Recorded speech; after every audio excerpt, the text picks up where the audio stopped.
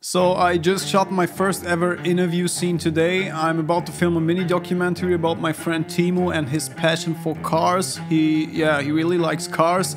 This is the log footage and this is the final image. I asked you on Instagram if you want to see a breakdown. All my 60,000 followers said yes, so let's break it down.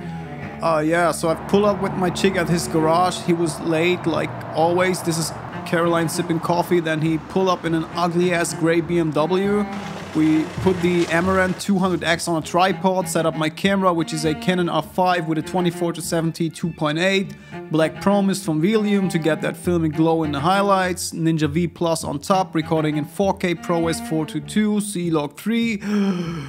I wanted to add some practical lights to the scene as well. Had these small LED tubes from a cheap China brand. I don't know how to pronounce it. Way-Light, but don't buy them. The battery sucks and they didn't sponsor this video, so fuck Way-Light.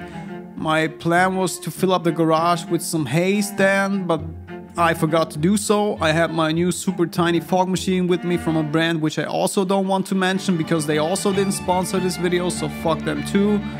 Okay, Timo sits down, I hit record on the Atomos, then we set up a new camera angle to give it some more depth. He talked 18 minutes straight.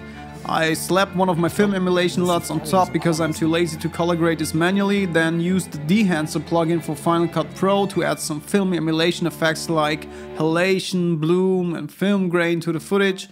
You can watch the final documentary in about 3 weeks on Timo's channel. I will let you know when it's up on my Instagram stories. Follow me there or don't. That's it. Thanks for watching. Bye.